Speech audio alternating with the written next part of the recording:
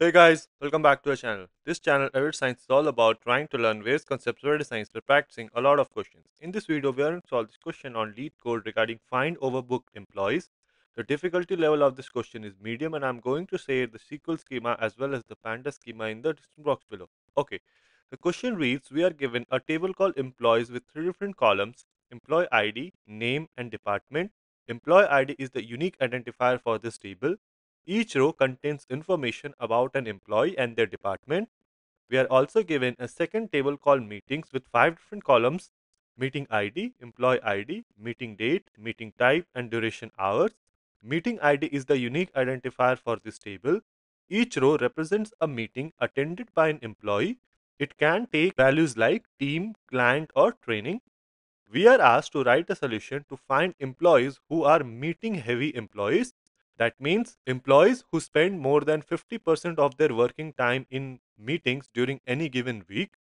Assume a standard work week is 40 hours. Calculate total meeting hours per employee per week, Monday to Sunday. This is very important. That means a week should start on Monday and end on Sunday. An employee is meeting heavy if their weekly meeting hours is greater than 20 hours. That means more than 50% of the 40 hours typical work week. Count how many weeks each employee was meeting heavy. Only include employees who were meeting heavy for at least 2 weeks. Return the result table ordered by number of meeting heavy weeks in descending order, then by employee name in ascending order. Okay, let's go through this example. Here we have five different employee IDs, their names and departments. And let's look at for employee ID 1, that is Alice Johnson. So we have June 5, 6 and 7. I think they should belong to one particular week. So if we look at this, so what's the total duration of meetings? 8 plus 6, 14 plus 7, that is 21. So 21 out of 40, that is more than 50%. Similarly, for 12th and 13th June, should be in a same week. So 12 plus 9, that is again 21 hours. So for two different weeks, this person, Alice Johnson, is more than 50% occupied in meeting. So that is meeting heavy. And therefore, employee ID 1, that is Alice Johnson, engineering department, should be in the output. And that is what we have. Similarly, we can go ahead and do that for other employees as well. So to solve this question, what we first need to do is from the meeting date, we need to extract the week such that the first day of the week is Monday. How can we do that is, let's go ahead and build that. So from this table called meetings, let us firstly return everything. So select star, and then we need to calculate or extract the week out of it. So week of the meeting date.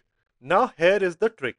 The question says that you need to start the week on a Monday, not a Sunday. If you just do this, it will by default take the value 0. So here usually by default you have a value 0, which is called the mode part of this function, week function in MySQL.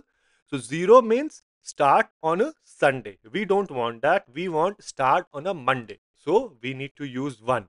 Now, what if the question says start the week on a Tuesday? So you cannot go ahead and do 2 because 0 and 2 both starts on a Sunday. Like there are definitions to it. So if the question says, okay, can you get me a week starting on a Tuesday? Then what you need to do is from the meeting date, subtract 1 day so that Tuesday becomes Monday. And then when you use this entire function, so basically it will make sure that the week is starting on a Tuesday. But that's a question for another day. Here, we need to ensure that the week starts on a Monday. So we simply go ahead and do, okay, give me the week starting on Monday. And let's alias this as week Monday.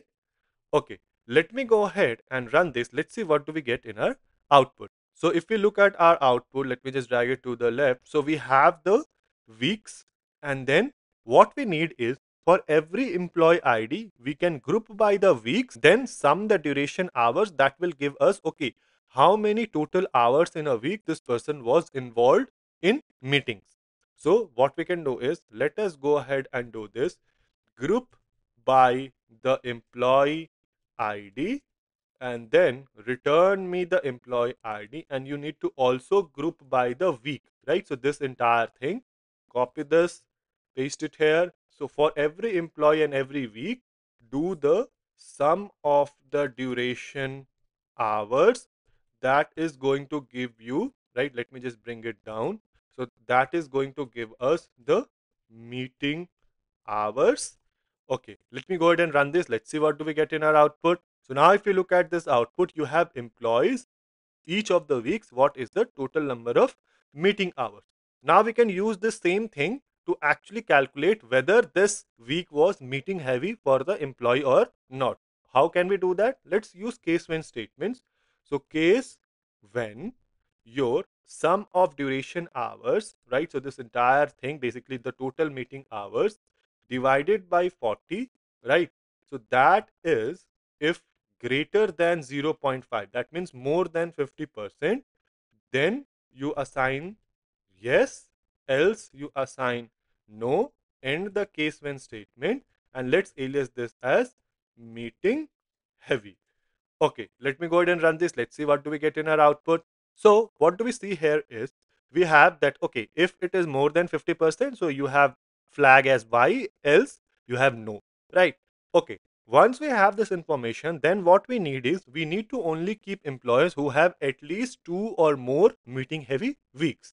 How can we do that? Let's save this entire thing in a common table expression. So with CTE as this entire thing goes into parentheses, and then from this common table expression, what I'm going to do is keep only those rows where meeting heavy is equal to Y. That means for that particular employee, those weeks were meeting heavy. And then you group by the employee ID and keep only those employees who have at least 2 or more meeting heavy weeks. So count star greater than 1. Let us return such employees. So employee ID and the count star becomes, so basically it will give you the count of weeks that were meeting heavy for them. So count star, and this should be aliased as what is required in our output, meeting heavy weeks. So let me just copy this, paste it here. Let me go ahead and run this. Let's see if we get all those employees who are meeting heavy at least 2 weeks. So if we look at this, we have employee ID 1 and 4 who had 2 meeting heavy weeks. But in the output, we also need the employee name and department. So either you can save this entire thing in another common expression too, or we can just go ahead and do that same thing here, that because we need to get the information from the employees table, so we can just simply perform a join. So CTE left join the employees table aliased as E on C dot employee ID is equal to E dot employee ID, and you need to make sure, because now employee ID is both in CTE and employees, so you need to make sure that, hey, get this from C or common table expression, also group by C dot employee ID, and then we also need the name and department. So basically you need to also group by E dot employee name and E dot department, and you also need this in your output. So just copy it, paste it here, and just bring this down. Okay, let me go ahead and run this. Let's see what do we get in our output. So even though this says accepted, this is not complete yet. If I just drag it to the left, so you have employee ID, name, department, and meeting heavy weeks.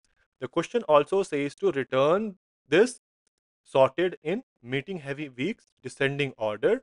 So if I go ahead and do order by meeting heavy weeks in descending order, if there is a tie, by employee name in ascending order. So E dot employee name in ascending order. Let me go ahead and run this. Let's see what do we get in our output. So yeah, this is accepted. If we look at our output is exactly same as expected output. Let me go ahead and submit to pass all the test cases or not. So yeah, this is accepted, and this is how to do it. So yes, somewhat tricky question. The first thing that we had to do was extract the week and make sure that the week starts on a Monday. So we learned about how can we do that, right?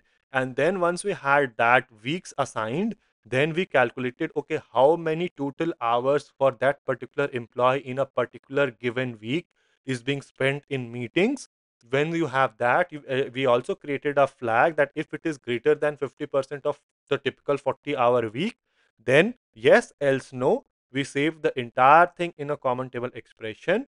Then what we did was we simply grouped by for each employee ID, keep only those employees who have at least two, that is more than one heavy weeks, meeting heavy weeks, and we also got all the information required from the output. So employee name and department, etc. And we ordered by meeting heavy weeks in descending manner and employee name in ascending order. So this is how we do it. Let me know if there's a better, more efficient solve this question. Let the solution be in the comment section below, and I'll see you guys in the next video.